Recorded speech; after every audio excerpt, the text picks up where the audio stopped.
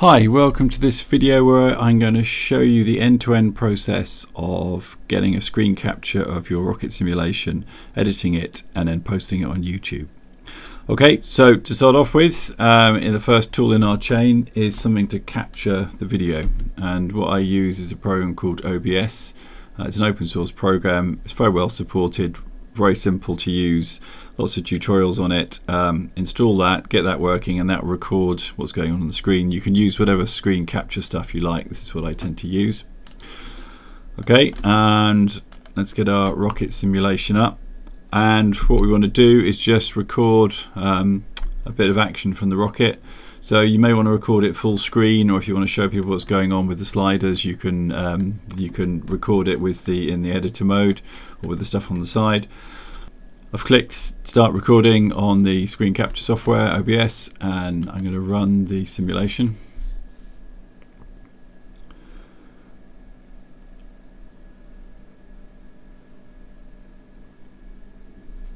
Okay, rocket runs for a bit, that's enough, got what we want.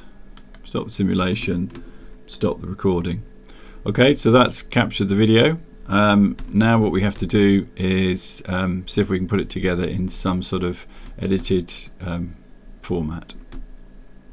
And we're going to use Shotcut for that. Okay, so I've just opened up Shotcut. It's asked me if I want to open a recent project or a new one. I'm going to create a new project, so that's fine. The folder it's found for that, and I give it a name, Rocket Design Demo Video, and pretty much the standard formats are absolutely fine. You can use whatever it suggests. Okay, start. Okay, we've started a new project. We now need to upload the video that we just recorded, and what we do for that is do open file. So this is actually opening a media file now, and it's immediately gone to my videos folder, and actually this is where OBS stores its videos, so that's fine. You may find that it's stored somewhere else, so there's always that thing where you have to try and find out where one bit of software has stored your video. Generally OBS records to your videos folder, so look in there. And the one I recorded just earlier was done around, it was done today, and it was done around 9:10, so that's the file. Okay, it brings it in, so that's the thing we just recorded. And this is previewing the file. This area down the bottom is where we're going to create our video. So to start off with, if it's not already there, you have to do add video track. And when you've done that, you can drag your video in there, and then it goes. Okay, so some quick things to know about Shotcut. It's fairly self-obvious that you can sort of stretch and move these clips along here. Some of these buttons are a bit confusing. The magnet one is like a snap thing, so it kind of snaps the cursor to the end of a file, which is kind of useful.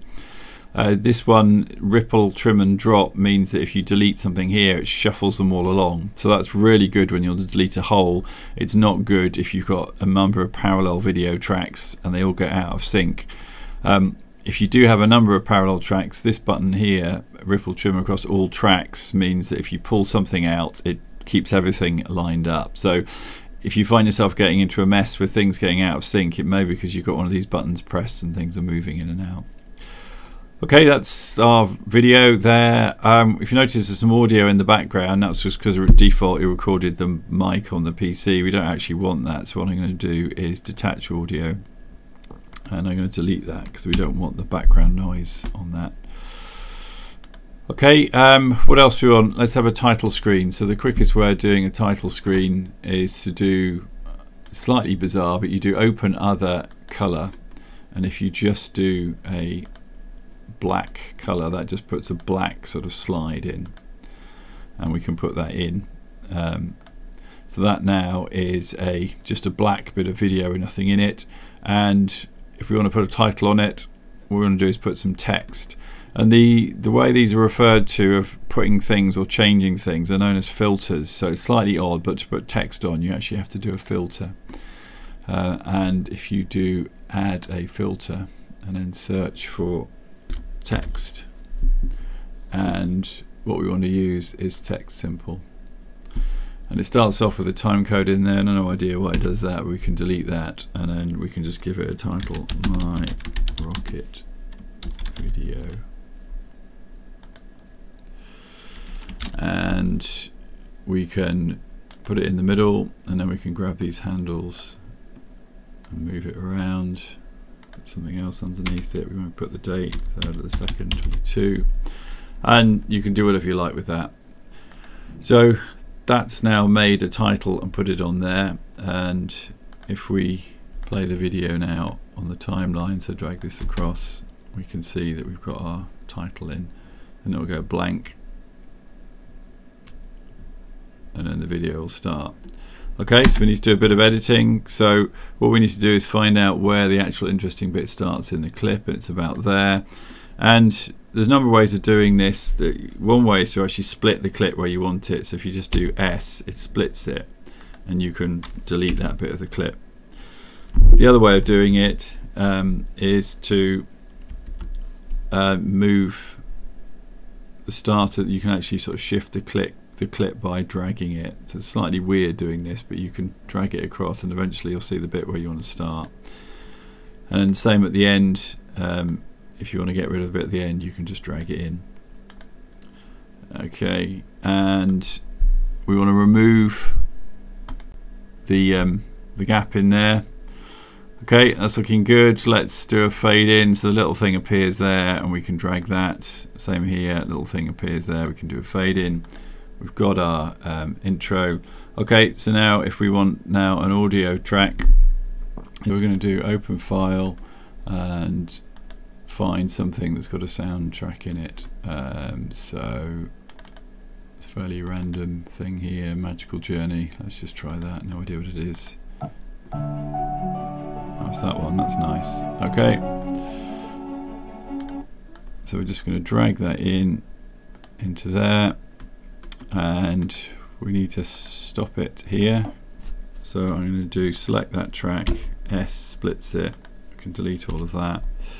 Let's fade out the sound, won't bother fading in.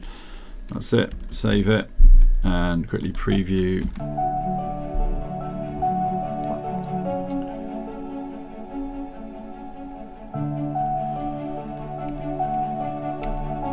Okay, that'll do. So if that's our video, we now need to export it. So click on export there, export file, it'll ask you for a name. Exporting to my video files directory again, that's fine. I'll leave it with the suggested name. And up in this little window you can see jobs, and this is what it's trundling through doing it. It's pretty quick for small videos, so that took 6 seconds. Okay, we're good, we've made a video. Let's post that on YouTube.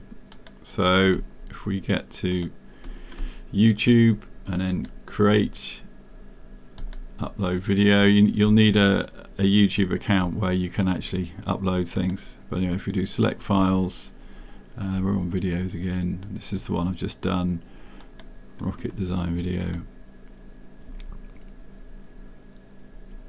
It's going in, you can tell people about it. I'm not going to put it on a playlist. No, it's not made for kids. Next, checks, private. We're not going to make this one share it with anybody else. There it goes, checking, add description, play on YouTube.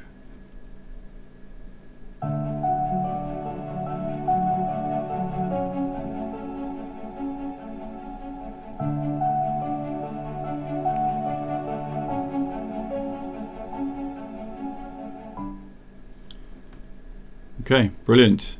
So job's a good one. So you've now quickly seen how you capture video from the rocket simulation, bring it into Shotcut to edit it to make a video, and export it from Shotcut and then upload it to YouTube. So hopefully that's a quick start on how you can do that. Obviously there's lots of details I've skipped over in doing this, but if you go to the Shotcut website, there's lots of other tutorials for helping you, and same with OBS, the screen capture. If you're struggling with that, they've got some good tutorials on that. Okay, best of luck with making your videos.